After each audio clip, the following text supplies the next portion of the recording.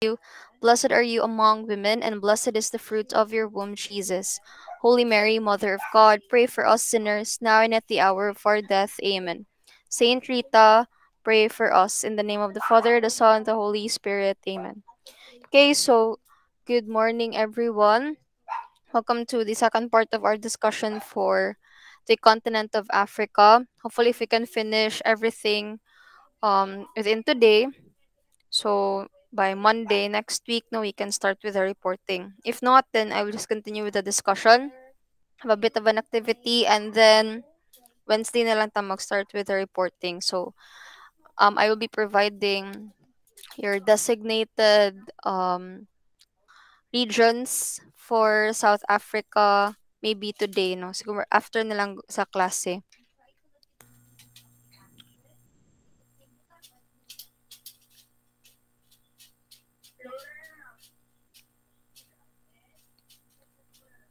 Okay. So sorry. Share pa yun ako, Pikas. Before you will start, I would like to show you another video for different facts about the geography of Africa. So last time it was more on like the wildlife, their people, a very short clip per man to see.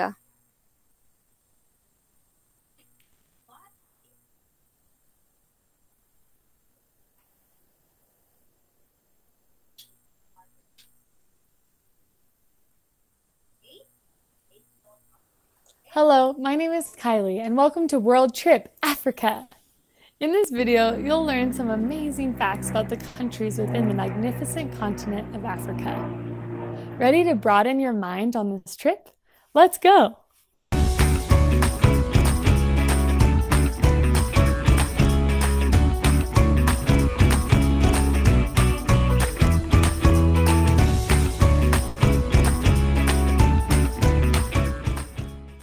Because our world is so large, it has been divided into 7 geographic regions called continents to make it easier to talk about the countries within them.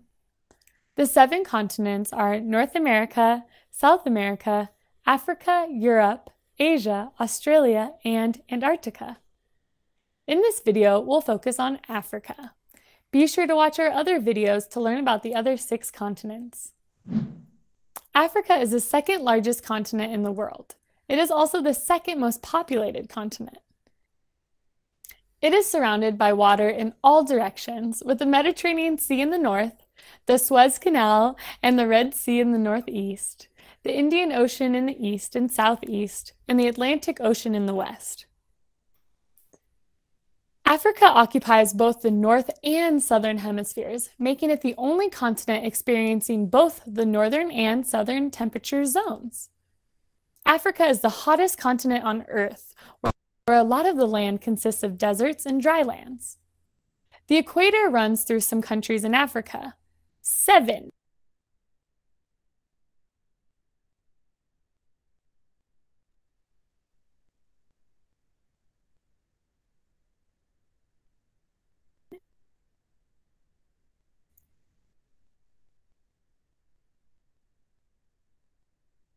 Okay, please wait for a while Near kay the equator, the galag ang video. temperature is hotter and more humid than other parts of the Earth, making it feel like summer all year round. It contains the world's largest desert, the Sahara, which is almost the size of the entire United States of America. Africa also contains one of the world's longest rivers, the Nile River in Egypt, cutting through 11 countries. Mount Kilimanjaro is the highest mountain in Africa. Africa is home to some of the world's most amazing animals, like the tallest animal, the giraffe, the deadliest land mammal, the hippopotamus, and the largest animal on land, the elephant. You can also find cheetahs, gorillas, zebras, rhinos, lemurs, and many unique birds. Wow! Africa is the most multilingual continent in the whole world, where thousands of languages are spoken with 4 major language families native to this continent. Arabic is a popular language in Africa, followed by English, Swahili, and French.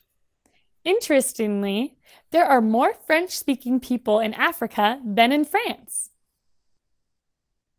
Africa is the continent with the most amount of countries in it, 54, with 5 main geographic regions: Northern Africa, Eastern Africa, Central Africa, Western Africa, and Southern Africa. Let's look at the countries within each region. The countries in Northern Africa are Algeria, which is the largest country in Africa, and Egypt, which is a very popular tourist destination because of the Egyptian ruins. It also contains the capital city Cairo, which is Africa's largest city. Egypt is home to one of the world's oldest civilizations, the Pharaonic civilization.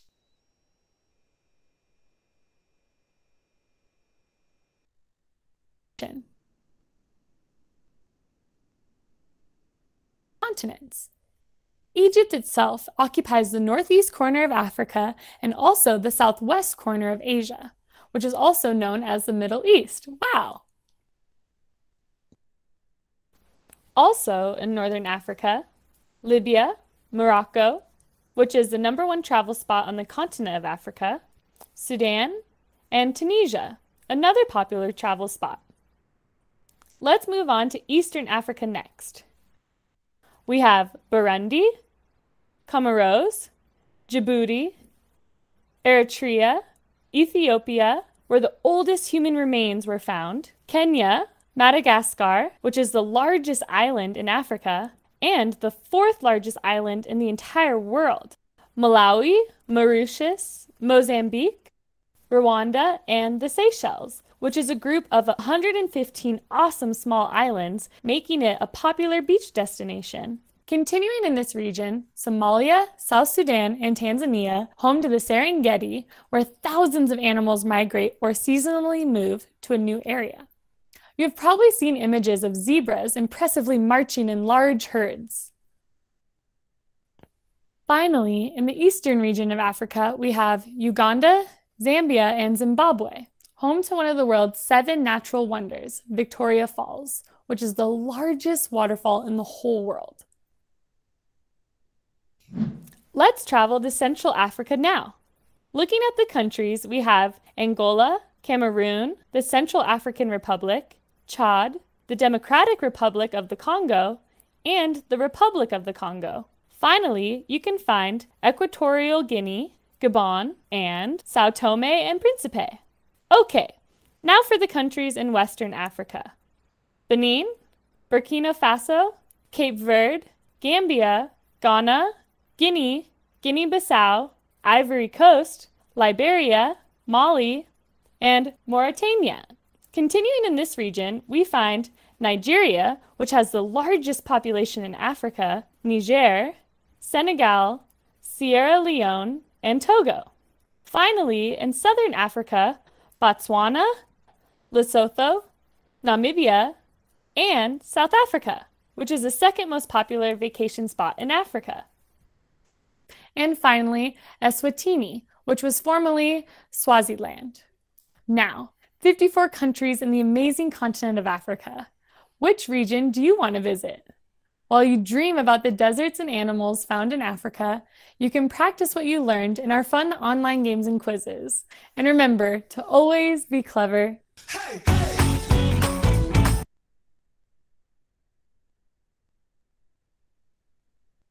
Okay, so that was the geography of Africa. Okay, sabo kay mong iro kadali lang plus ha.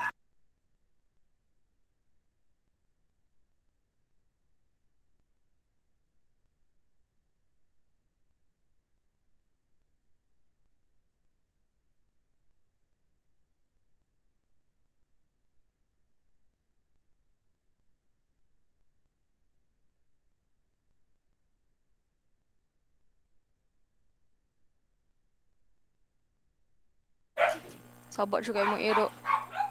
Okay. So sabo wait lang kadali lang.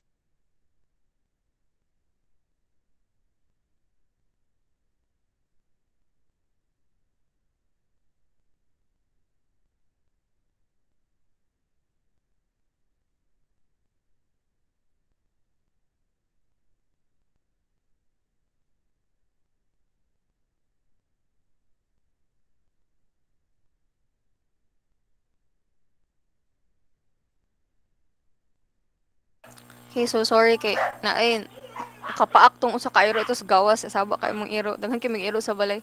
Okay, so that is the geography of Africa. No, as you can see, there are 5 regions. So we will just divide them according to kinsa ang maka-report per ano no kay there are other regions na daghan pud sila countries no within that region. So maybe some of you can just share within sa usa ka region kay maybe I'll just provide that details siguro karon no so that katong kinsa ang una maka-report mo ay more present on Monday. Siguro Wednesday na lang kay activity la siguro ko on Monday. No kay wala po'y kuryente on Sunday. So I'll just assign siguro later this week for the reporting. Okay? So those were just some of the details about South Africa. Oh, no, sorry, the continent of Africa. So we will now continue with its culture, no, the different tourist attractions in Africa, and of course, so I will show you pictures of the different attractions that can be found in Africa.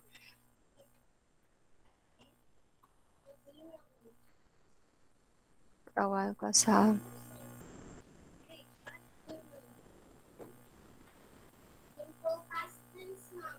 if you can remember, previously we learned about the famous people, about the population of Africa, its products, no, yung kanang mga natural resources that you can find in Africa, its languages, its religions, and currency, you know. So now we are um be getting to know all the different cultures and life of the different people in Africa. So when we talk about different cultures class, now there are other countries that have different practices compared to the other. No, ang uban pod is very similar man kay they are nearby countries raman so very similar ang culture and even the way of living nila, no? So magdepende pod siya kay of course they are divided into not just 54 countries no pero divided into the north and south no na puti mga east Africa, and some of them have different way of living based on the climate pod no, based pod sa most of the religions and tribes nga naa dito. There are other tribes manggod that is quite prevalent in other countries of Africa that up until now they would still reject modernity, no? They still practice katong mga kinaraan ra Japon nga mga way of living such as cannibalism. There are also other um countries in Africa nga that is so modern and so very popular just like South Africa no nga we're in. They have big universities there, they have big cities, no? And even one of the most expensive cities can be found in the content in this continent. So sagol-sagol siya no na ay uban nga gapuyo sa kapobrehon and not really living in modern times na uban nga embrace og modernity and are thriving and one of the centers of trade in Africa as well. So the culture of Africa is varied and manifold, consisting of a mixture of tribes that have their own unique characteristics. And what is so um what they call this interesting about Africa is just like any other old civilizations class, no, they have their own deities, no. Some tribes still worship um their own gods, no, like very similar to the Egyptian gods. Siguro um ang ana lang jud ka popular ang civilization sa Egypt and Rome that and Greek no kay of course copycat ra man na ang mga Roman gods from the Greek gods. So we know more about the mythology of the different big civilizations before, but they have their own deities pod sa Africa, no? And siguro because of that of their landscape nga medyo may pagka-desierto, very humid, no? Anang dili kay fertile ang ubang lands, that is why most of the big civilizations can be found elsewhere. But Africa, that doesn't mean Africa wasn't a huge civilization back then. No, they don't have big edifices or dago kaayong infrastructures like the Egyptians, like in Mesopotamia, or like for example, no, like in Babylon or in Rome or sa mga Greeks nga dagko siya kay up until now it still exists, no. Wala maingan ang Africa but they have big tribes and up until now that culture still exists, no. Kapadayon siya pun kung unsa sila sa una, no. Up until today they still have that way of living but not in all countries, similar tribe several tribes ra. So African culture is expressed in its arts and crafts, folklore and religion, clothing, cuisine, music, and languages. Just like the Filipinos, no, we were colonized by Europeans, no, by the Spaniards, no. Africa was also colonized, but ing ana ka strong ang ilang culture class nga gamay ang influence ana sa ilahang tibuok jud nga way of living. Lahi sa tuwa ba nga up until karon na ara siya po'y hints of kanang Spanish nga influence or Chinese influence, no. Ang sa ilaha is very strong jud ang African culture, no, within them even though they are colonized by westerners way back pa and even gani made into slaves. So Africa is so full of culture, with it not only changing from one country to another, but within a single country many cultures can be discovered. So let's start first with their costumes, no? So the traditional African clothing is usually worn by the people of Africa during ordinary days. No, unlike sa ato nga we only wear um during buwan ng wika, or for example if there are like special events that we are required to wear Filipiniana and barong, no.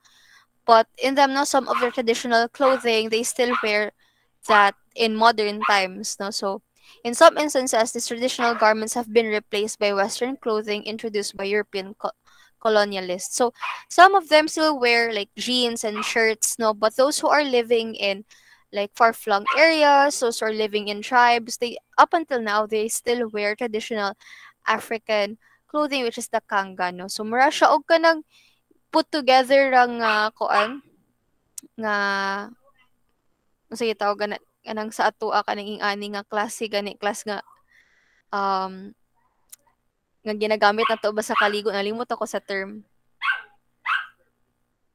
Ginagamit kinato na siya pang sash kung mag-worship nalimot na ko sa term. O sa ilaha they make use of this kind of clothing as both their veil, no, to cover their heads for women, and also para pud i-wrap around sa ilaha nga lawas, no. Now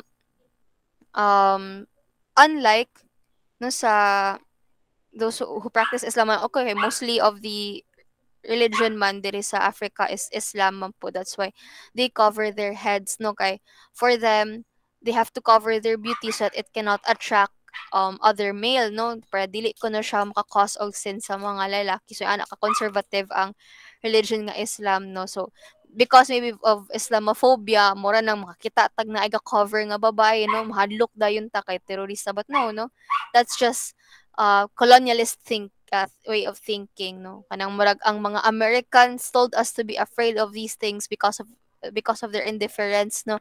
That's why naatay Islamophobia, but the reason why they cover their faces, their hair, even parts of their skin, it's because kuan man siya class, no. Kanang basta gani anang makinis ka niya, for example you're very pretty, you need to cover all of those assets, no, because your face only intended for your husband, no, or your family members such as your brother or your father. But there are also limitations put on as a family members, no, kay kanang they believe that the body is a cause of sin, which is true, no. Sometimes it can attract people in the wrong way. So that's why they cover it up. No, they're very conservative.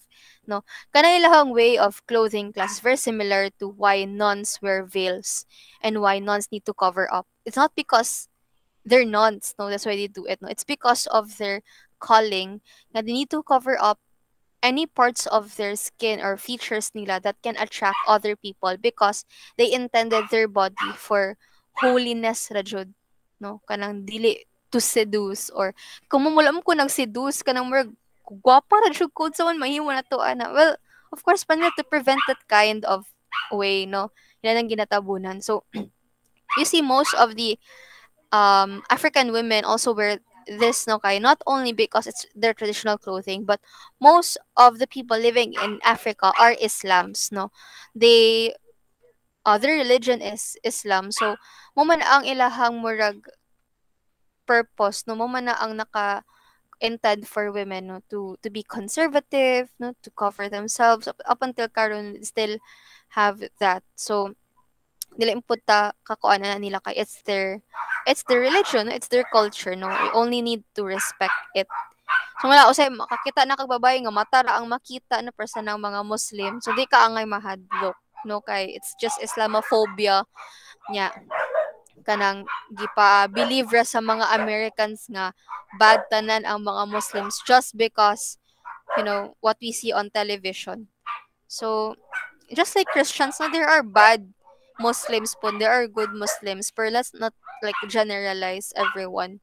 And so mo na ilang usual clothing, they cover themselves up, and then still there are some parts in Africa where in modern clothing man siya, like shirt and mga pantalon, no, ang sa Africa sabo jud kay mo iro.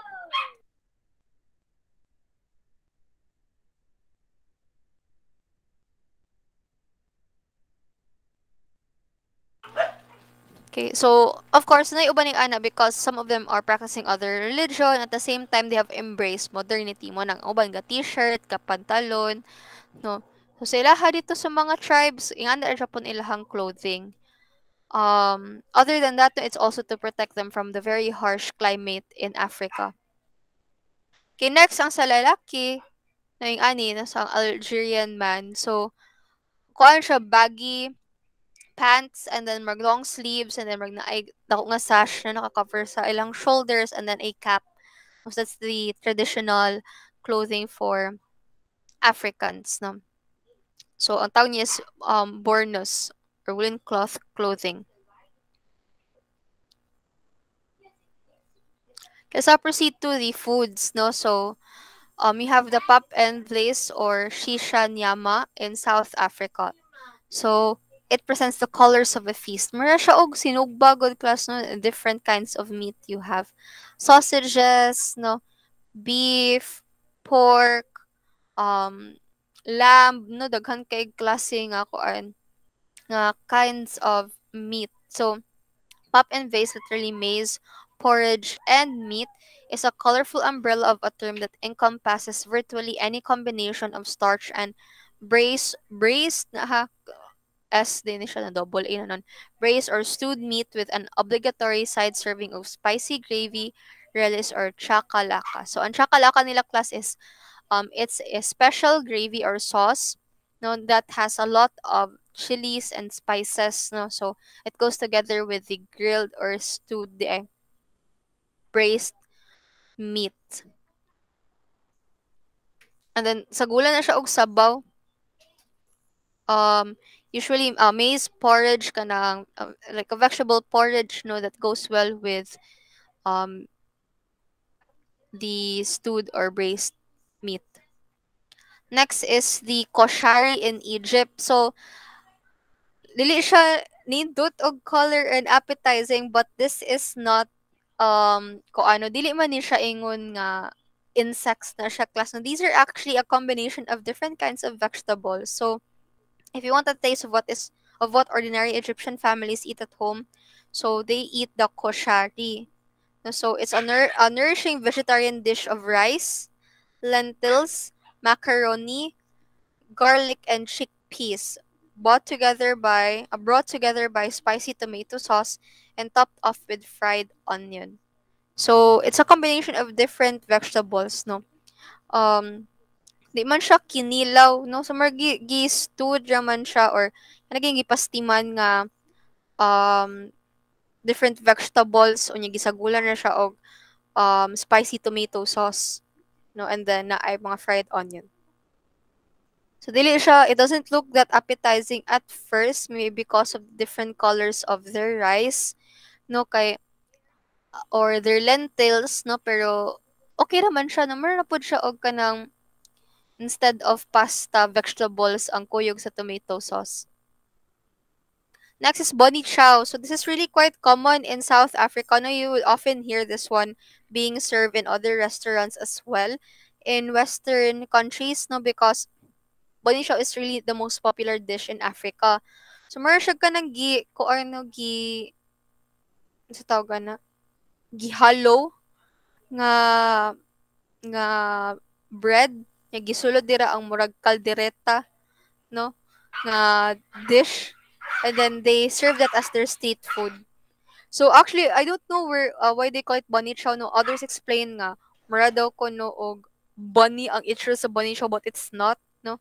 Ang uban pod would think nga it's called bunny chow because it is served just like bunny's food, no, nga wherein ang bunny food ra ba class nga not like vegetables, so but like supplements, kay mura po siya different colorful nga ibutang sa ka bowl, no. So panagitawag nilang bunny chow, but there are different origin stories how they named it that way.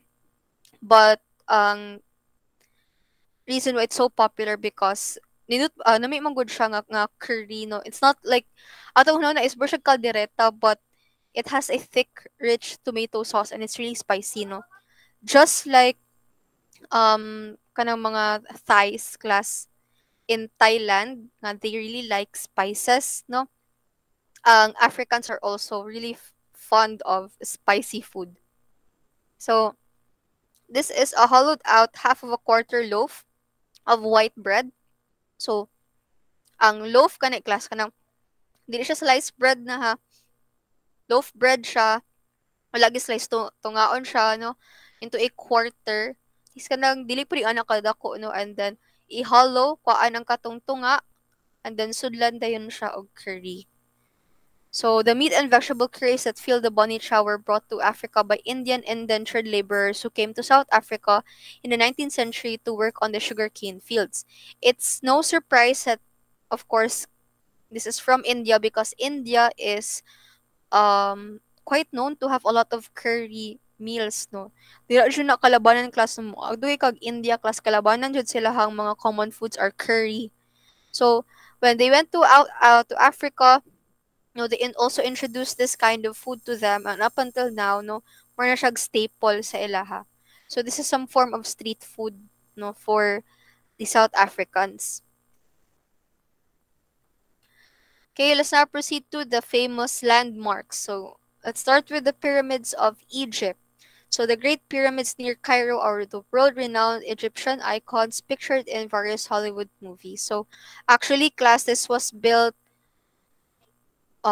There's actually has been a debate where those who built pyramids are voluntary laborers or slaves, no, because Egypt has a very long history with slaves. Mawita to siya sa Bible class, no, nga si Moses went to Egypt to free the Israelites, so to free um those who were enslaved by the Egyptians. Kay of course, so dili man ning anak kanais ang ilahang mga infrastructures dako kay lang mga sphinxes, ilahang mga what do you call this, mga pyramids, kung wala po yung mga daghan kig tawo nga mo build ana, no, knowing nga disyerto biya kasagaran ang part sa Egypt, no. Naamang po sila yung mga vegetation class like near the River Nile, pero most of sa ilahang area kay disyerto.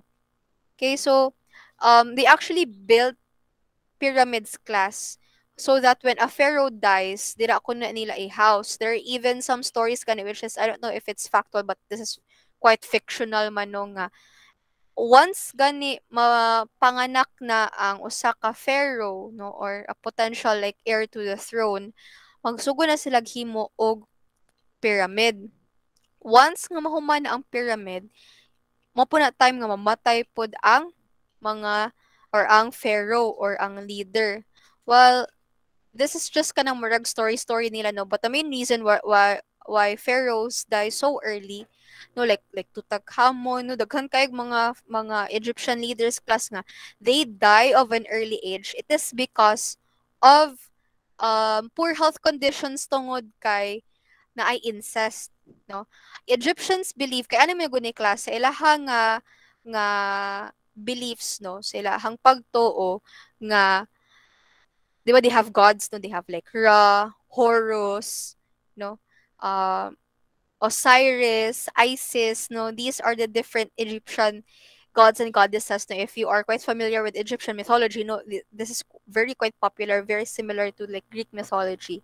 They believe that if ikaw gani ang sunod nga pharaoh, the spirit of Osiris ba or Horus?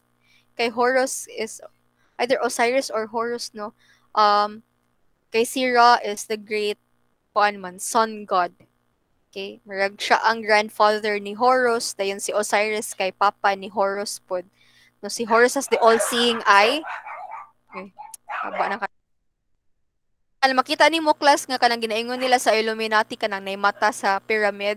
Actually, it's just the eye of Horus, no. Eye of Horus is the all-seeing eye because he is known to have great eyesight. If you've seen the movie Gods of Egypt, no, although it's not really quite accurate, but some of those details are part of the Egyptian mythology, no, nga wherein Horus can transform into a falcon because ang mga gods and goddesses sa Egypt class are half na sila animal heads and then human bodies, no. And Horus can transform into a falcon and he has this all-seeing eye that he has a great eyesight, meaning makita niya tanan. So, ito if he will be the one nga mo, kuan ko no sa Pharaoh or si Osiris. Si Osiris is the father of, and he is the father of all the gods, no? Si Osiris. So, marapo siya si Zeus ba kung sa ano pa. Okay, so, going back, no? Pharaohs believe nga when they become like the king of Egypt, the spirit of Horus or Osiris will be with them. Meaning, sila na ang murag gisaniban kunuhay sa spirit ni Osiris or ni Horus nga god. And therefore, the Egyptians would think that the next pharaoh is a god. And dili siya in level with the other Egyptians. So, what they did to preserve that kind of purity, that kind of noble blood. Kay para magud nila di ba mo na ang ginaingon sa mga kuan sa una no we have this kind of thinking nga basta gani if you are of noble blood no meaning lahi jud ang imuhang blood nga course sa imong veins compare sa katong mga ordinary people. Mabito nga dili sila ginahan nga magminyo sila sa mga ordinary people kay masagulan ko og filthy blood ang ilahang dugo which is pure and noble daw kuno. Mo man ilahang way of thinking sa una. Where in fact that is so untrue no. Nga we all have the same kind of blood. Na nga blood type or parehas ra man tatanan. Okay, so what they did is to preserve that bloodline. If you're really fond of Game of Thrones, ginahimo po ni sa mga Targaryens, no? Um, they would wed their sisters or even their mothers, no? Load kayo, no? So, ang ginabot nila class, hapit na 10. Wala pa. Okay, ang ginabuhat nila class is minyuan nila ang ilang igsoon. If they have like sister wife na nila, no? Or their distant cousin, no? Or ilahap pa jud nga cousin jud, no? Kung wala jud sila igsoon nga babae or even their mothers kung mamatay alang papa. Because they believe that if they marry and reproduce within their bloodline, they would keep their bloodline pure. Which is not true. The main reason in class nga gina-avoid yun na ang incest, no? Because of health reasons. Dili kay tungod luod pud siya. No, kaya mga iro, kay anak man na. Pero, sa ato, not only that it's unholy, but in the sense, scientifically speaking, dili rin siya pwede. It would provide you with a lot of defects. Kay, ano man guna siya class, no? If mag-share ka same gene pool with your like for example ako no anak ko I share the same gene pool with my parents if I take the same gene pool like for example if I have like a distant relative nga we will have like children ew we have like children together they would still be in the same gene pool and that could cause kanang murag defects basta na ana siya dili mo ko genealogist no or kanang biologist to properly explain this but ang bottom line ana class is kung naa ka din sa same gene pool class, weak ang imuang genes at the same time, kuan pud siya no, it would cause you a lot of health problems such as you are going to be born with deformities, no? Naa siya kay sakit or either kung if you are not born with deformities, like for example, di ma-deform imong naong, di ma-deform imong lawas, no? Healthy ra ka, but you also have mental health problems, no? That is why class a lot of kings in England in the past, no, have like mental illnesses, they have deformities, no, they are ugly, no. Dili ugly jud nga ka ugly kay tungod kuan ha. Ugly jud in the sense nga they have deformities like class like the Hunchback of Notre Dame ng ana nga deformity. It is because they kept their bloodline pure, gapabilin ra ang gene pool within sila, ga-recycle ra ang ilahang genes kayo tungod wala nila gisagol with another person, no. Ilahang pakasal nilang igsuon na sila anak sa igsuon or silahang mother, and kana palandaan is a disaster for the DNA of the offspring. So mo na siya class nga sometimes pharaohs can live so short, no, they have lived short lives kay dali sila magkasakit, they have deformities, no, they have sickness, they have different illnesses because of incest. So mo na class nga igo na pud mahuman ang pyramid, mamatay pud ang pharaoh. Hmm. Katukoy si King Tutankhamun tas mo sige na siya lingkod. Dili siya kalakaw kay his legs are so small because of his deformity in product of incest. That's why no, he has not lived a fully long life. So muna siya class. That is why incest is not really, it's a taboo, not because nga it's also gross, no, but because it can provide a lot of defects. It can provide a lot of issues for offsprings. So these pyramids are built for pharaohs specifically, no. Nagani uban nga katong usa ka queen, no, nga wherein ga cross dress siya as lalaki kay di man pwede babae mo lead, no. Giusaban na siya sa time ni Cleopatra, pero before pa din like si Queen Nefertiti, no, she was not given a proper burial in a pyramid because she was a woman.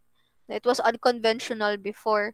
So ang natabo, no, um her body was located elsewhere, but because of archaeologists, no, she was laid in a proper burial place na siya fit for pharaohs. Naana sila'y kanang murag kuan class lubunganan pud, no, kanang Valley of Kings, I think, no, ang tawag nga wherein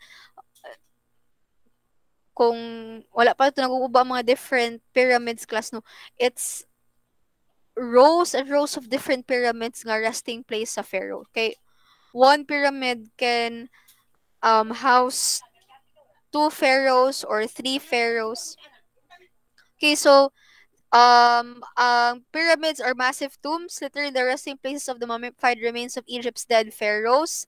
And then, actually, class, no, these pyramids have riches in them. That's why gani nga important kaayo sa mga archaeologists, no, to find this entomb graves because nakahouse dira ang mga kuan nila class, no, kanang sa tawag anang ilahang coffins, sarc sarcophagus, mabana siya, nalimot ako. Sarcophagus na ay kanang mga riches kay they believe nga when they die, there will be a test and they have to bring their riches with them kay before sila makaagi class, no, there will be a test, and if gamay lang mahatag nga riches, they could not pass, they could not enter the gateway to eternal nga life, no, or to the nether world. So, kaning sacred resting places still continue to receive prayers and food, no, and even offerings in the afterlife because some Egyptians still believe in these practices. And of course, class, no, what is nice about Egypt is that they respect actually, no, although na may uban nga kanang stolen artifacts from these pyramids class, pero ang uban ginabutang siya sa museum to be protected. So na yung mga sarcophagus ba tawag ana, no, nga naa dira naka-house ang mga mummified remains sa mga kings.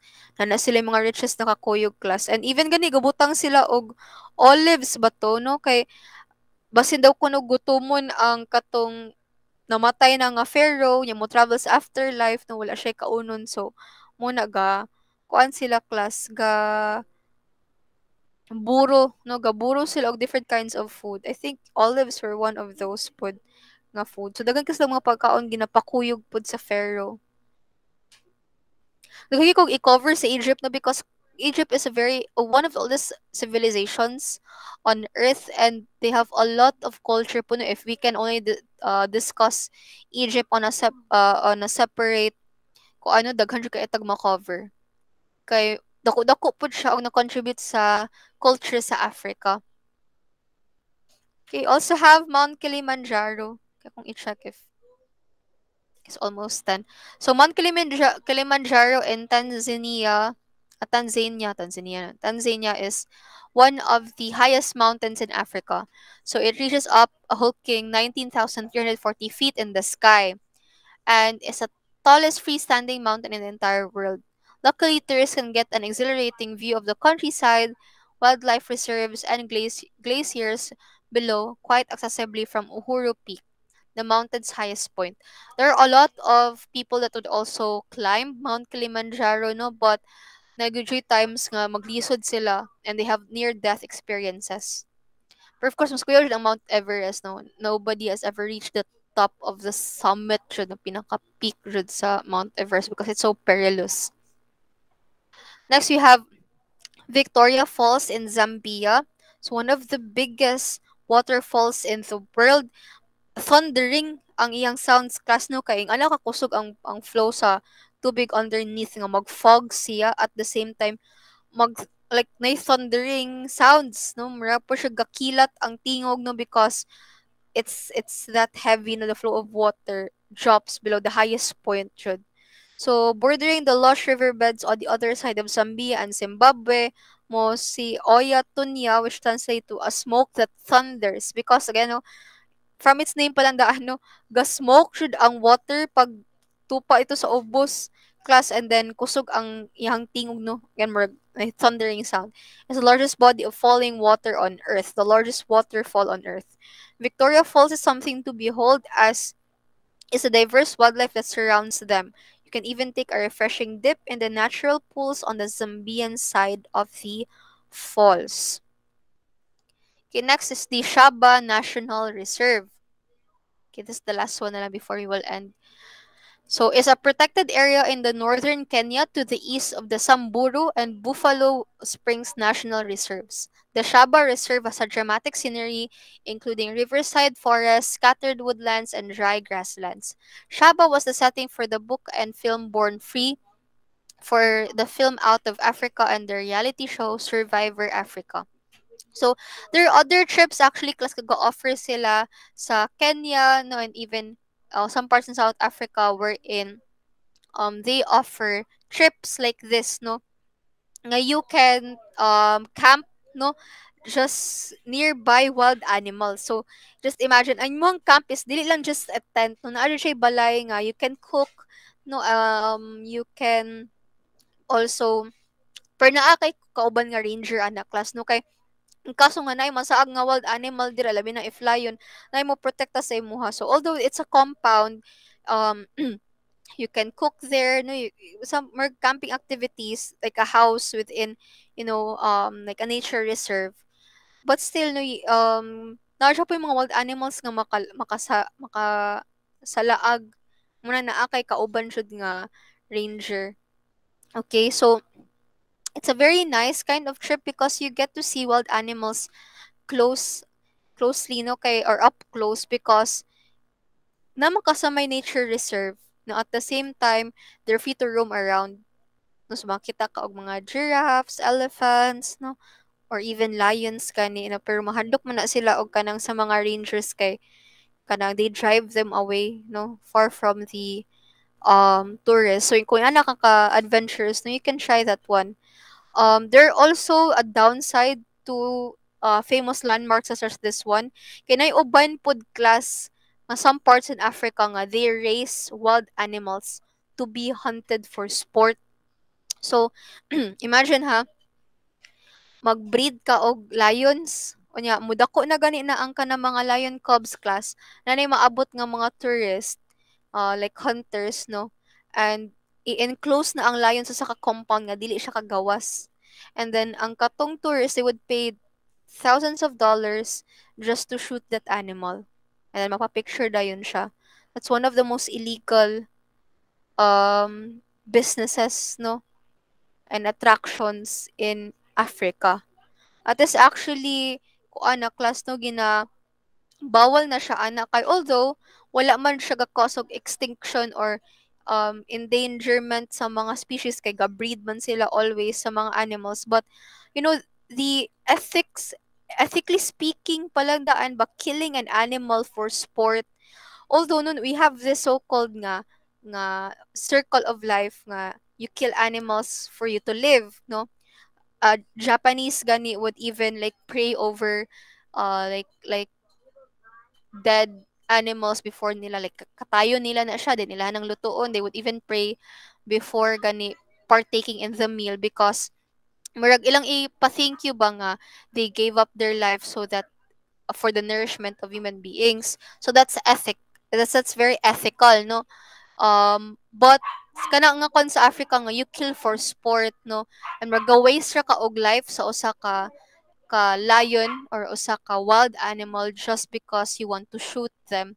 No, that's very unethical, no? So that's one of the downsides pod of the some of the attractions in Africa, kay even poaching gani class no is still there. That's why bitaw class nga daghan kay endangered species sa ato ang kalibutan, no, because there are a lot of people who are very selfish and would like to keep exotic animals, and these animals should not be kept in confined spaces, because they are not domestic animals that can adapt to small places, no, or can even live in houses, no. They have this animal instinct, and dili na siya pwede dapat nga i-tone down just because kinahanglan sila himon og pet, no. Kinahanglan sila mag-thrive silang own natural habitat. Okay, so that's it for now. We will just continue the other famous landmarks and tribes and traditions sa Africa next meeting, and then I'll also show you some of the tourist attractions no in Africa. So wala pa kaya nato na cover tanan. Medyo dako-dako jud siya. Okay? So I will just share the names of the students later na, ako na lang i-post sa Google Classroom or sa GC ang names sa mga students and their assigned region and when sila mo report for the continent of Africa. Okay, so that's it for now. Do you have any questions before we will end?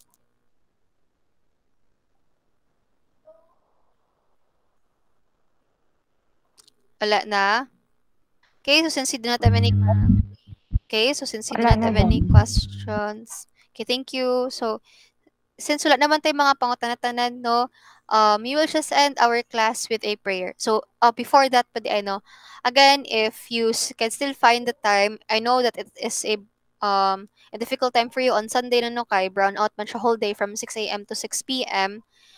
But if you have like kung maka-charge mo sa inyong phone before ana, and then maka-online na mo because you have data, kindly support our student, no, one of our BSTM students, Miss Ivy Angel Nieves, because she will be one of the candidates for election sa regional office in JTHMAP. Also, we'd like to ask for your support in participating in the JTHMAP caravan, no, because it is our first year in joining, and of course, um, it's a big deal, no, because it's our first time to be together with other big schools and universities in Western Visayas. Okay, and we have also an international speaker nga gi-invite. So, thank you so much everyone for joining me for today's class. So let us pray first before we will end our session. In the name of the Father, the Son, the Holy Spirit. Amen.